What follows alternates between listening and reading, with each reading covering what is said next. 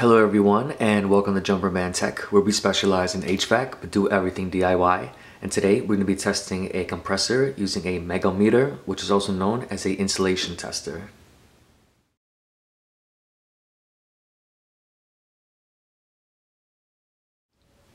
Thank you to everyone tuning in to Jumperman Tech. If you find this video interesting or helpful, please drop a like, comment, and subscribe, and let's get straight into it.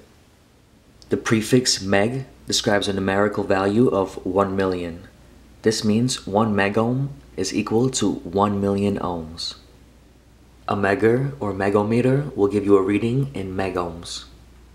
Currently, the Megohmmeter that I am using is a Supco M500, which is an inexpensive alternative to swing needle Megohmmeters. Complete with LED indicators, this meter will accurately measure insulation values up to 1000 megohms at 500 volts and also indicate the condition of insulation on the zone scale. Here is our zone scale, and it will give you our reading on the left and indicate on the right if we are bad, if there is a caution, and if we are good. Today we will be conducting an insulation test on a single-phase compressor, and by doing so, we will be evaluating the condition of this motor internally. Just to keep in mind, the same test can be done for either a single-phase compressor or a three-phase compressor. The principles here remain the same. It is very important that you follow the instructions for the Megohmmeter that you are using specifically. To perform this test, it's important to have a good ground. So as you can see, I sanded down a bit of the casing so we can have no paint, so we don't have any interference when testing this motor.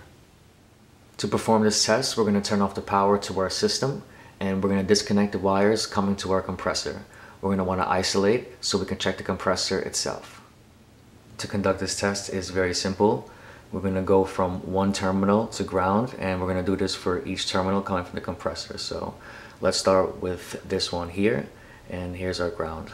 So we're going to depress our button and we're going to watch our scale. As you can see, we started at around 200 to 300, and then we went past 1000. And over here it says above 1000 there is no light. This is indicating that we are good. Next, we're going to check the next terminal and do the same thing.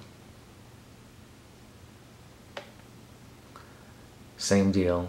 We went past the scale above 1000, and above 1000 there is no light. We're going to do the same thing for the next terminal, for the last one.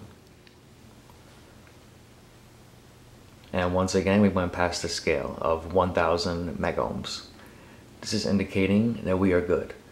If we happen to get a reading that is in this area from 30 to 100, there would be a serious caution. It would be a good indication that you should really change that motor, because you are about to be in this section, which is the bad section, which is 30 and below.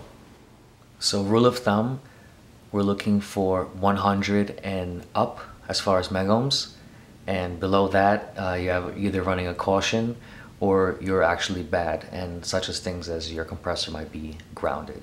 In a perfect world, you want this to read past 1000 megohms.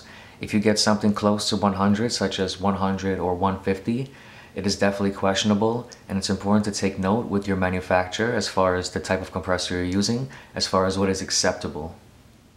This is how you properly check a compressor with a Megohmmeter, and if anybody found this video interesting or helpful, please drop a like, comment, and subscribe, and I'll catch you all next time.